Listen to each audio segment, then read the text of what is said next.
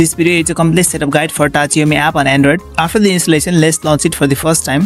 First step is to select the theme. You can put it on default, tap on next. Now we're gonna configure one dedicated folder to store the Tachiyomi files. Tap on select folder. It automatically suggests you to make a folder here, Tachiyomi downloads. Tap on use this folder and allow. Once it's been done, tap on next. Now we're gonna grant the first permission here. Second permission is completely optional. Tap on this first one, install apps permission, grant and toggle this option on. Go back. It will restart. Next.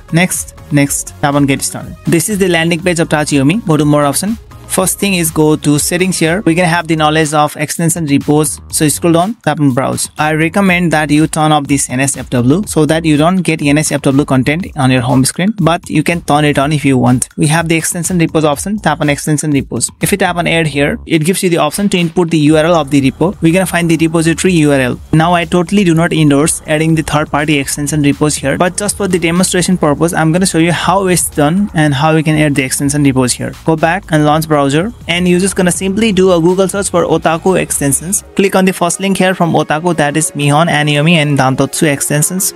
Scroll down here, we're gonna find the manga extensions. You can install any of these extensions here, Keiyoshi, Komiku, Kabita. You can use the auto or manual methods, but I'm gonna use the manual method. Tap on URL, long tap on this URL, copy link address.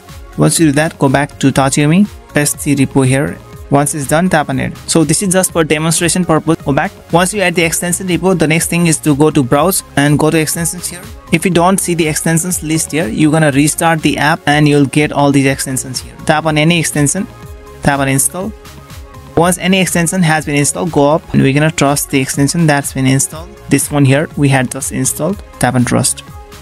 Once you do that, you can go to sources and pick any one here. So that's the easy and quick setup guide for Tachiyomi in 2025. Don't forget to leave a like on this video and subscribe my channel.